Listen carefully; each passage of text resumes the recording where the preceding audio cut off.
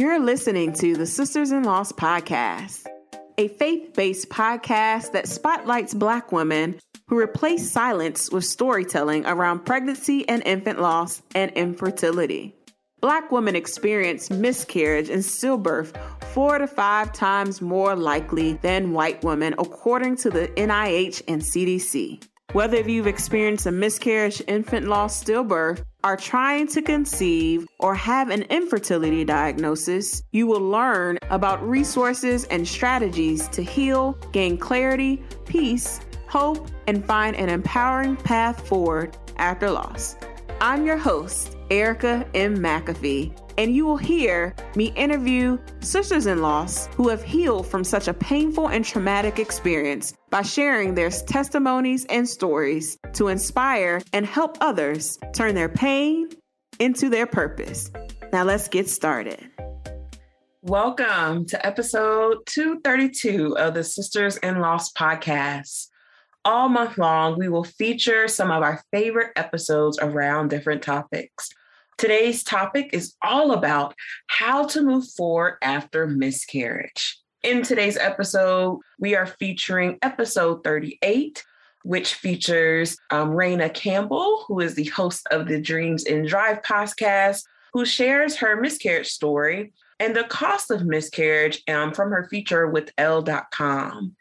After her miscarriage in 2016, Rana found those hospital bills quickly adding up to thousands of dollars, even with insurance. So in this episode, Rana takes us back on how she started Dreams in Drive, grieving the loss of her baby, and how she got featured on Elle.com and really wanted to share the light around the financial burden of losing a child. Rana has since given birth since this episode to her rainbow baby, and we're so happy for you, Rana, so congratulations. But here's Rana Campbell with episode 38. Go back and listen to the full episode in detail. I just had these weird habits that I picked up thinking that it would help me keep my mind off of things.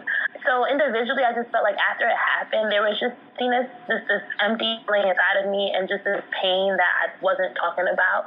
And it was weird to have my podcast. So I'm the type of person when I'm in any type of traumatic moment or when I'm sad, I need to channel that energy into something else. Mm-hmm. So I felt like I just started really focusing all my efforts, all my energies into my podcast because it became my baby in a way.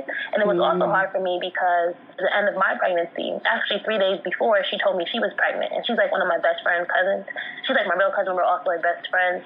And so at that moment, I felt so much of a relief because I felt, wow, I won't have to do this alone.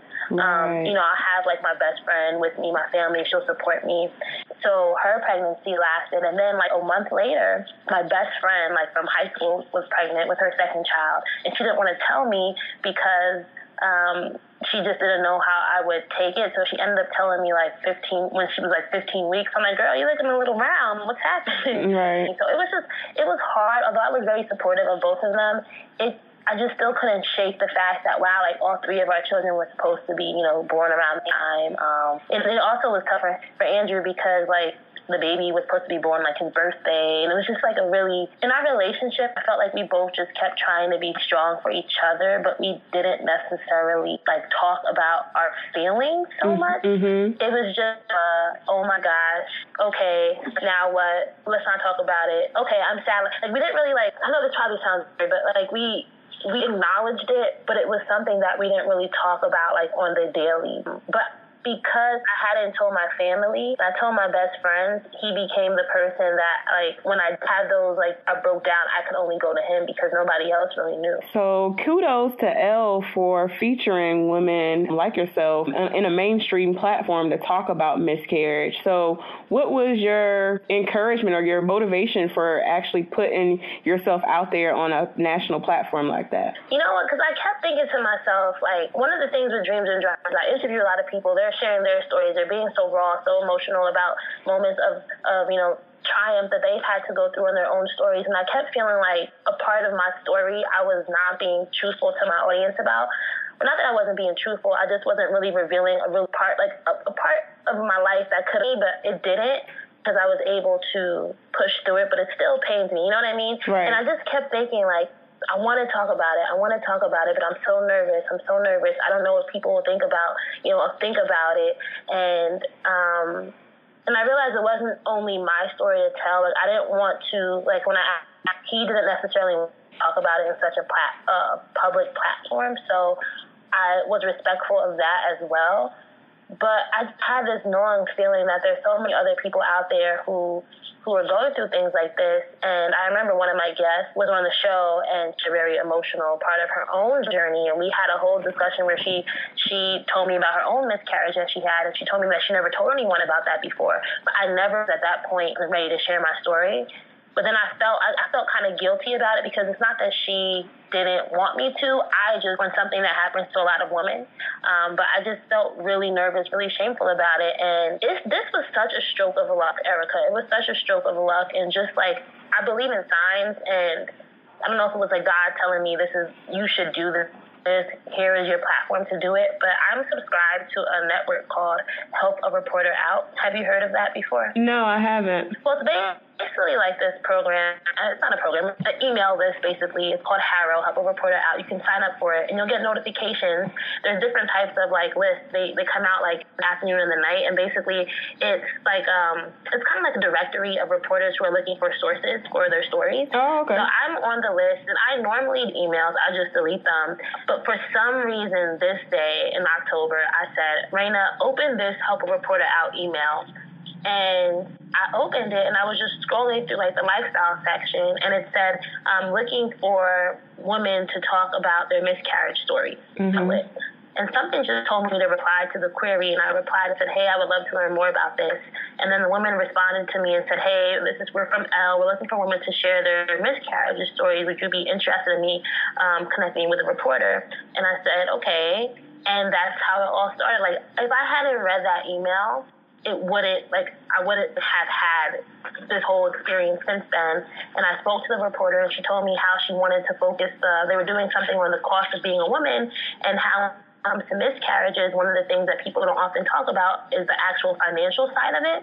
Right. And for me personally, that really resonated with me, because that has been my biggest, like, outside of the personal struggle, the financial side of it and the whole insurance thing and everything, that it just has been a nightmare for me. Mm-hmm. And I think that's part of my that I really felt like I could speak to. And I was so nervous about it. And I told her I would get back to her. And something just told me, Raina, do it.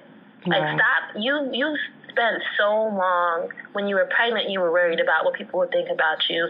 Afterwards, when you wanted to talk to people, you were worried about what people would think about you. Like, this is a sign that's going to help a lot of other women who have, who are or have been dealing with these issues. So I said yes. They came out to my house. We did an interview, and the final video went out in December. And I think to date, like, it probably has like over 365,000 video views right now. Wow. It's really, really well showing how, first of all, miscarriage is never talked about within our community, especially. And also just there's a whole other component, like the financial burden that it can also cause in women as well. So that's what really, I think I was just tired of not talking about it, and tired of carrying around this shame, and just realized, like, I'm an adult, I'm a woman. There are so many people who are out here struggling with this. And as I found out, following this, so many people, like, people in my own life who were very close to me came out and said that, hey, I've had a miscarriage, or, I've had this happen to me. And I was just so amazed, like, the things that we hold inside. Right. And little do we know, just by sharing it, how much relief and how much we could help somebody else.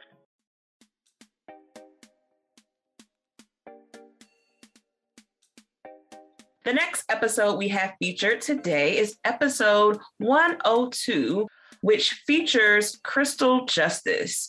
Crystal was raised in a Christian-based faith home, and you really wanted to make sure she talked about how she navigated her journey to becoming a mother at 38. She found out she was pregnant. She ended up losing the baby, getting a D&C. And in this episode, within this clip, she's really going to talk about what happened that day after she found herself having to go through and actually get the surgery to remove this baby, when all she ever wanted was a baby. Definitely listen to this, as there is some thoughts of suicide ideation and her healing journey. So I want you all to just really listen to how she was able to move forward, even with her mental health challenges and with therapy. So here is Crystal Justice from episode 102. And you want to go back and listen to the full episode in its entirety. And I just remember her saying, Crystal, I'm really sorry. And I just remember the most piercing cry that I've ever had in my life. And just thinking about it gives me chills, because I can sometimes hear my own cry. And I was pretty devastated. My boyfriend was devastated. He'd never gone through it before. I just thought everything was going to be okay. Before that appointment, we got the results, the levels, and they test your levels, the HCG, everything was looking perfect. My progesterone was high because that was the issue as well. Everything was looking good. So I never thought that I was going to hear that news. And so we were pretty devastated. And I definitely was devastated. I felt betrayed by God. I couldn't understand it. Like, why I wait all this time? I'm 38 years old. 39 by the time that I lost the baby, because I had a birthday. I'm 39. I'm excited. It's never happened before. And this is the fate. This is what happened. I just felt betrayed. I felt useless. I didn't feel like a woman. I felt broken. I didn't feel human. I remember telling my mother that when I became pregnant, I felt like I had a purpose. And, she would say that I shouldn't feel that way, that you have a purpose without being a mom. But I'm not going to take that statement back. I did. When I became pregnant, everything became about my child. I was eating better, drinking more water. Everything just became, I want to see my baby. So I did. I felt like I had a purpose. And so I felt like it was snatched away from me and I had no choice. And I like to be in control. And you quickly learn that you really have no control of it. You can try, you can do everything, quote unquote, right. But what's going to happen is going to happen. And that was devastating for me in itself, because like I said, I like control. My career, my education, I've been able to do it. And here comes this, and something that I've wanted literally all of my life. I remember being a 5-year-old little girl saying I wanted to be a mom, and there was nothing that I could do to stop it. And so I remember at the doctor's office, the doctor asked if I wanted to do the D&C or take the pill to complete the miscarriage at home. I remember asking, which procedure would be easier or quicker. And she said the D&C. So I chose the D&C. I didn't want to be at home and not knowing when it would start. And I remember asking God, please don't let me start bleeding at home. I knew I couldn't handle that. I don't know how I knew that I couldn't handle it, but I knew that I couldn't. I knew I couldn't see that. So, and thank God I did not that entire weekend.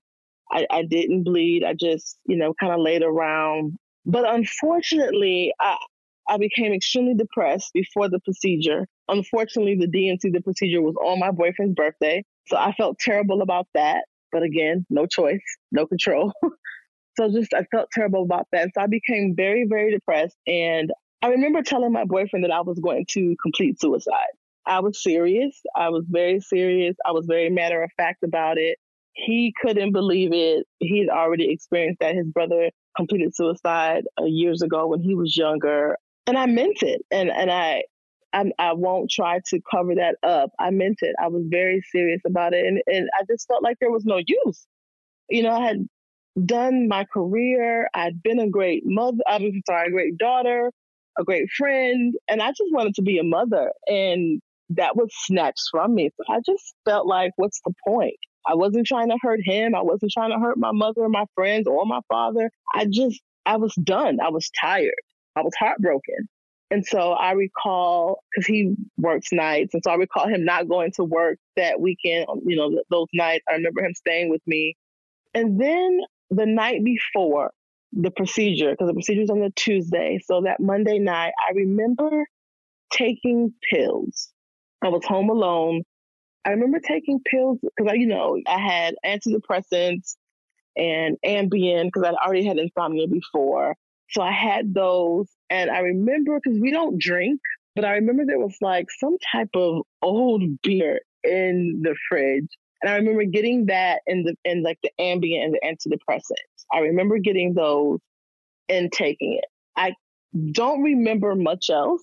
I remember being on the phone talking to my boyfriend, and then somehow I remember him being in the house. I'm assuming I let him in. Didn't have a key, so I'm assuming I let him in. And now that I think of it, I remember arguing with him and being in the kitchen and attempting to take more pills. I don't remember much after that. Sometimes when I'm like driving now, I'll get little flashbacks, but I don't remember much. And then the next day was the procedure. And of course, he went with me. My mother was there. And so I had the procedure, came home, and I didn't really remember everything that happened the night before. And my mother's mentioned to me that, you know, she could tell something was wrong with my boyfriend, but she just figured it was, you know, me losing the baby. She figured he was just grieving. She had no clue. She did tell me that she remembers that when she came over to my house and he opened the door, she was like, "Oh, I thought you were meeting us there." And he gave her some weird excuse. And she thought it was strange, like, "Wait, what are you doing here?" But again, she just kind of, you know, flicked it off or whatever. And so after the procedure was on a Tuesday, I remember arguing with him again on that Thursday about, you know, like there was no help. He's like, "I think you need to go to, you know, see a therapist." And I am a therapist, but I was like, "No, there's no need for that." And again, there goes me being matter of fact, you know, and he was just hurt. And, you know, it was a very, very rough time for he and I. Just, you know, on top of losing the baby, then it was my suicide attempt. Maybe a week later, we went to therapy. I did make a therapy appointment.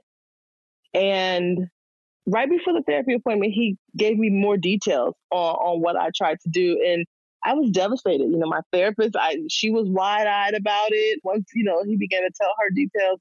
So apparently when he did come over the night before, I was basically out of my mind because I had been drinking and taking Ambien and antidepressants. Apparently I went in the kitchen, I took more pills, like a whole bottle.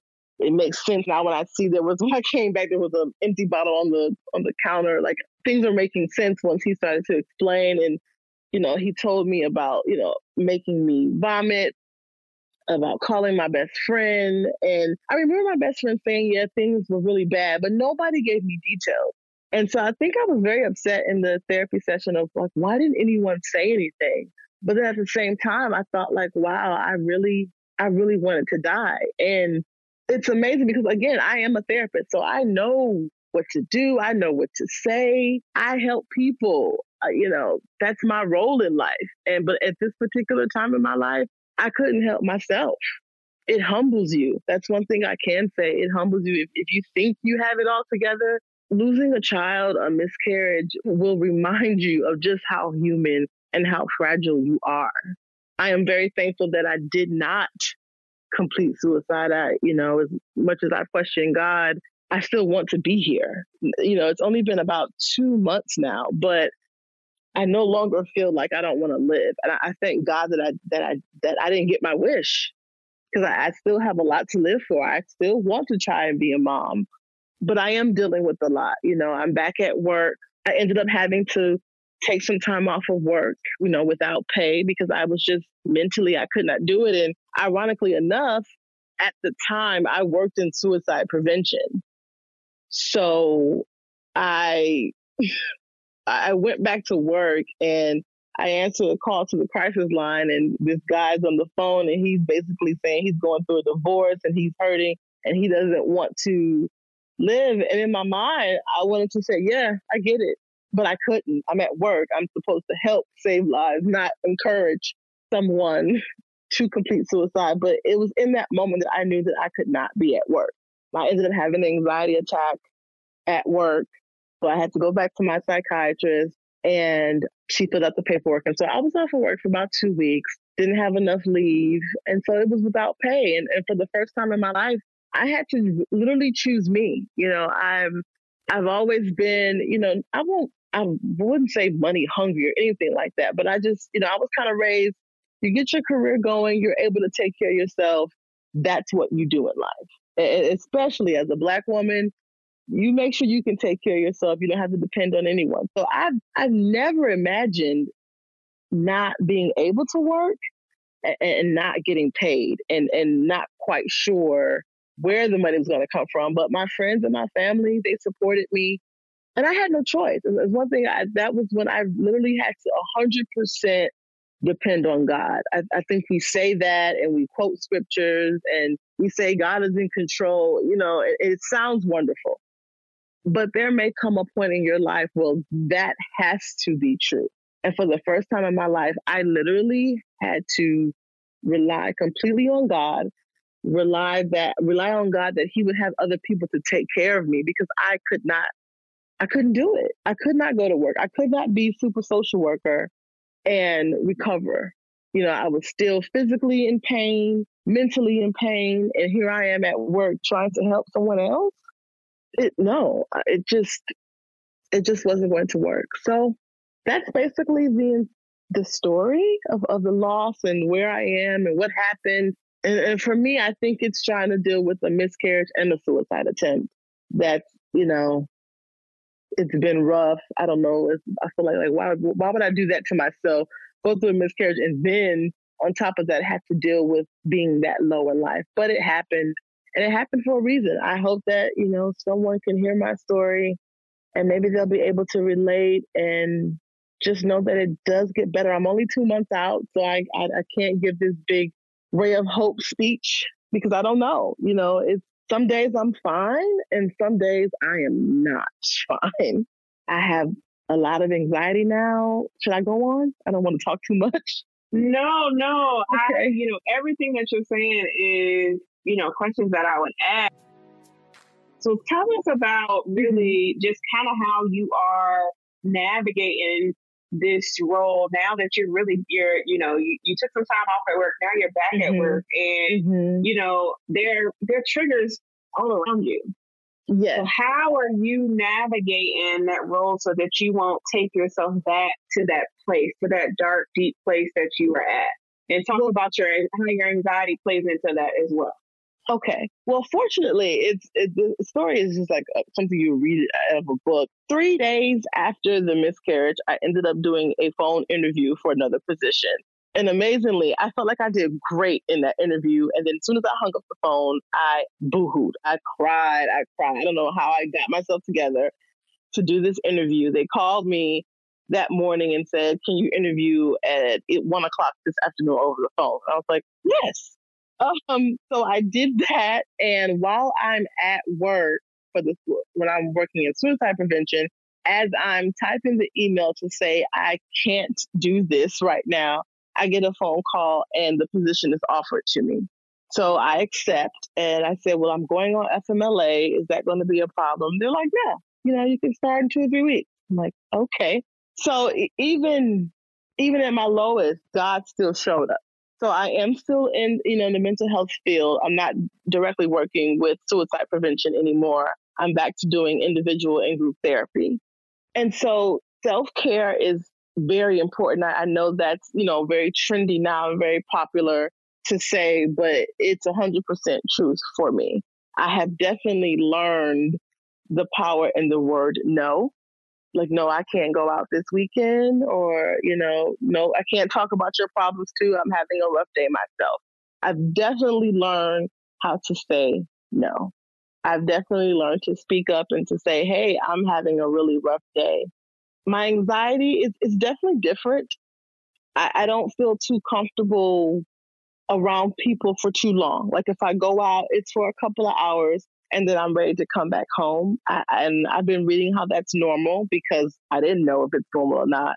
I feel a lot safer around my mother or my boyfriend versus by myself. And I don't know exactly what I fear, but that's just how it is for right now. And so, and sometimes it'll hit. Sometimes I'm driving to work and I'll just burst out into tears. And I'm like, where'd that come from? And I don't know.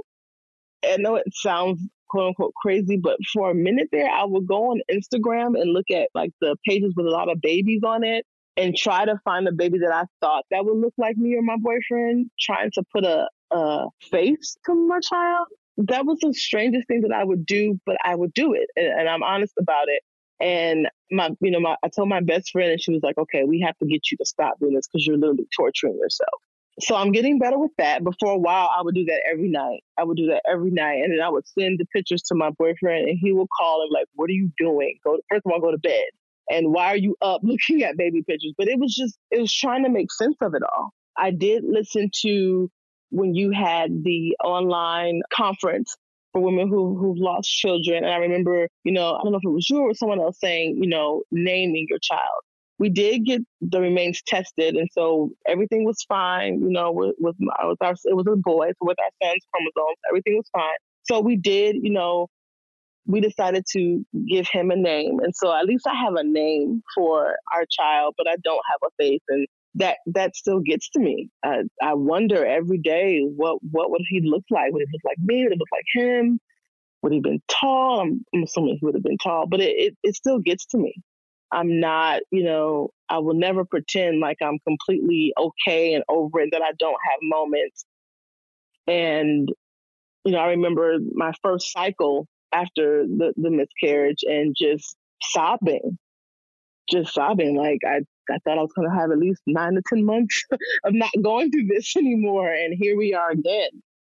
So it's just self-care and learning the word no and being okay with the no.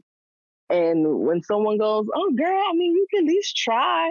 No. And if they can't understand, that's fine. That's okay. And I tell them all the time, well, be thankful that you don't know what this feels like. Be thankful that you have no idea what it's like to have a miscarriage, have a suicide attempt, have to go back to work and pick up your life and carry on and go help other people. And then try to still have friends and family. So I'm very comfortable with the word no now, very comfortable with it. And I'm becoming more comfortable with myself because like I said, that word no, sometimes it pushes people away. And then that's fine. I want anyone who's listening, it's fine. It's fine to say no. And if the people don't understand, then that's just how it is. Those who truly love you will understand and they'll support you. They'll support the no. I had a really good friend who was having a baby shower and I just couldn't go. And I remember calling my best friend saying, am I not a good friend? And she's like, please don't go to that baby shower. Like, send a gift and stay home. And that's what I did. And that's what I needed to do. I knew I shouldn't go to a baby shower and cry and take the attention off the mom. It should be a celebration, not people trying to contain my emotions. So I hope I haven't said too much, but that's how I've been dealing with it. I do go to therapy. I still do that. I journal a lot. I journal a lot more. I am on antidepressants. I'm not ashamed of that. It's what I do to function. I have to take, anxiety pills at night so I can sleep. I don't want that to be my life. I want to eventually get off the medication, but right now that's where I am. And so I'm doing what I have to do so that I can live and so that I can take care of myself. Absolutely. So thank you so much for sharing that and sharing kind of where you are now in your journey. So really, what do you think that besides, really going to therapy and really taking your medication, really, what do you think also has helped you on your grieving process? Any other tools or resources that you think you've used that help you as you continue to grieve and, kind of dismiss all of those suicidal intuitions that you've had, kind of what other things have you used that could help some other women out there that are very, very, very new in their grief as well? Having friends who, who understand helps, people to call and still check on you to let you know that, you're still loved, that they've always loved you for you. So that definitely helped, and I've there's some people who will surprise me. I feel like they haven't reached out and that's fine too. Again, it's a process, and those who are meant to stay, they do that. They stay. So friends have definitely helped. My partner has definitely helped. He's been a great support. Yet it was difficult for him, especially in the beginning with my suicide attempt. He shut down. It was rough. I wasn't sure if we were going to make it. But once we got through that hurdle, I feel like we've become even closer. Lastly, the episode that we're featuring is episode 120 with Sharita Thompson. Definitely, this episode has to do with just the devastation of experiencing a miscarriage while being away from home, having to be go through this miscarriage alone, angry and frustrated. And in this episode, Sharita really takes us back on her grief journey, how she really went towards her journey towards healing, how her faith and her prayer really helped her conceive her rainbow baby after a month after her miscarriage, and really how she is helping encouraging other mothers. So here is Sharita Thompson, but definitely go back and listen to episode 120 in its entirety. On my way home, I was devastated, and I was sad. And I just couldn't wait to get home. I got to Iowa and my husband picked me up. Again, my husband just, embraced me. It's okay. We'll get through it. No worries. Man, I just bawled my eyes out all the way home. And I just remember walking into the house and just putting all my stuff down and just crying and saying how sorry I am. But something in that moment struck me. You did not pray. This entire process, I never once stopped to pray and just seek God. I was just so caught up in my own feelings and my own emotions and what I think my husband might be thinking or feeling, even though he said, it's okay, we will get through it. And right then and there, I said to my husband, I need some time. I need a few moments by myself. And, I picked up my Bible and I got in my car, and we have a lake maybe about a good 10 minutes away from my house. And I drove to the lake, and I just opened my Bible and just began reading and praying and reading and praying. I don't know how long I stayed there. It probably was an hour. But I just started beseeching God and saying, why?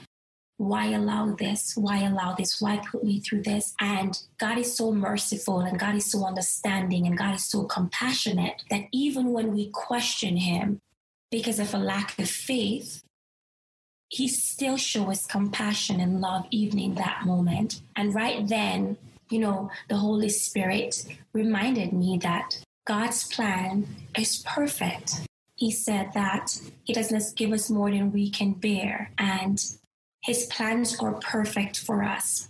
And somehow I was reassured that what I'm going through right now, even though I'm hurting and God does not like to see us sad, it was okay. It was going to be okay. I would be okay because his plans are perfect. I sat down and I meditated on those words, and I meditated on them and all the promises.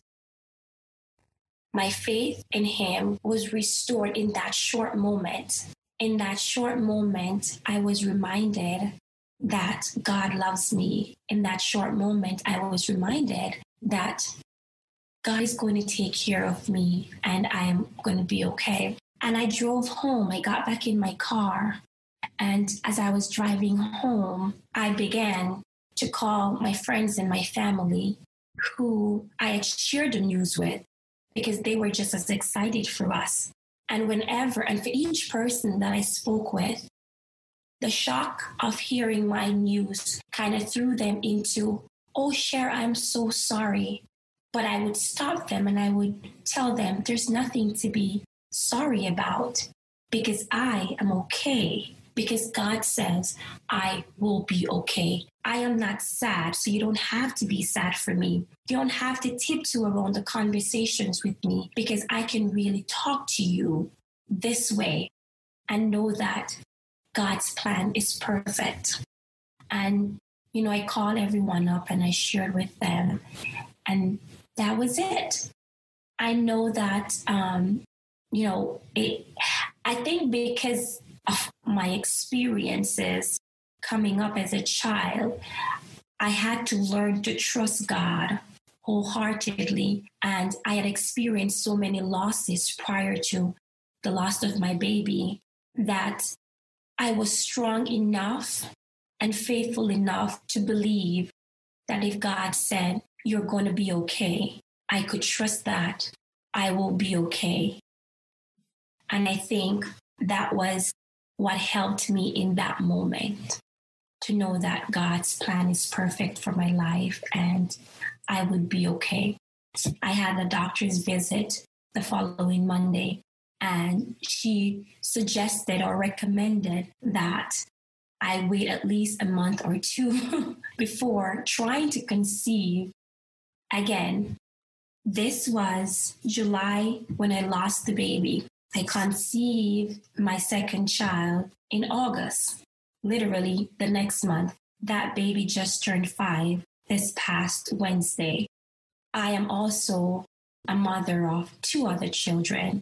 James, who is 2, and he'll be 3 this September, and Jade, who will be 1 this coming June. So it's been an amazing journey with God, and I'm grateful that I can take a step back and look at his promises and trust what he says he will do.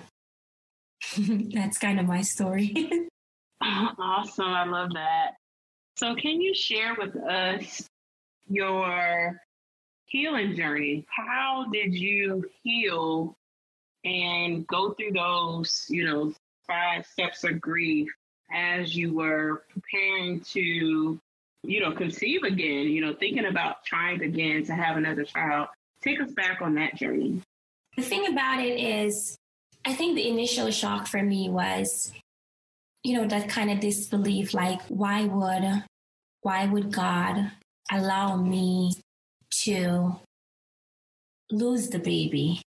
It's that kind of moment where you're not sure. You don't want to, you don't want to believe that you have lost the baby. You want to hold on to the fact that, because 6 weeks, there's already a fetal heartbeat. So here I am, 9 weeks into it, and I'm reading all these stuff, and I'm looking at all the little cute fruits. Oh, he's a grapefruit this week. He's a grape this week. And so that excitement, when you're told that you no longer have that child in your stomach, you don't want to believe that. It's a hard thing to believe and to accept. But again, in that moment when I was in Florida, though I was angry more at myself than I was at God, I was still able to hold up. I guess I want to say, because my husband kind of reassured me that it was okay. He wasn't mad at me. I think that for me was kind of what I held on to, even though I was still angry at myself, thinking that it's my fault because I traveled when I was so early into my pregnancy. And then, like I said, I didn't really stop to pray to God, so I didn't have much to hold on to. It was just more my emotional roller coaster that I was kind of going through. And even though I know I lost the baby, a part of me still was kind of hoping that maybe it wasn't true, because you're still saying you can probably just be spotting and you didn't lose the baby. So in my mind, I'm still trying to I guess what the word I'm looking for, convince myself, and I guess bargain with I don't know what I'm trying to tell myself as I go through that process, but it's almost like you're in denial. You just don't want to accept it, but it is what it is. And I think, the next stage is just kind of you're hurting. I am hurting because I wanted this baby so badly. I know my husband wanted the baby. And so that hurt is still there. And finally, when I realized that it's not there, the baby is gone, and there is nothing I can do about it, I just decide that it's better for me to trust God and trust His plans, trust the process, and pray and hope that we will conceive again. And praise God, and I'm thankful every day. I don't take lightly that I'm a mom, because I recognize that so many women, this is a struggle for them. Some women have multiple miscarriages. And so I'm grateful that I can take a step back and say, thank you, God, for allowing me to trust you and trust the process that you were putting me through. because here I am, a mom once again, 3 times over. So, but I experienced all of them. I didn't want to believe I lost the baby. I was angry at myself. You know, I was still hoping that this wasn't true, that maybe the spotting was just going to be a little thing, just like I've heard that some women still spot throughout their pregnancy. I was kind of hoping that would be me. You know, I was just kind of hoping. And then the sadness just overtook me when I recognized that I am not pregnant anymore. But then I'm grateful that I can stop and remove myself from the situation and accept that this is the will of God.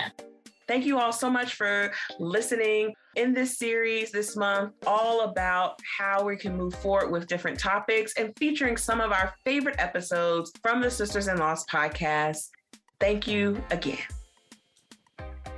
Thank you for listening to today's episode. For show notes, go to sistersinloss.com. To stay connected with us and join the Sisters in Loss community and receive my weekly newsletter, please go to sistersinloss.com/newsletter. That is sistersinloss.com/newsletter. Please rate and review this episode, and I will talk to you next week.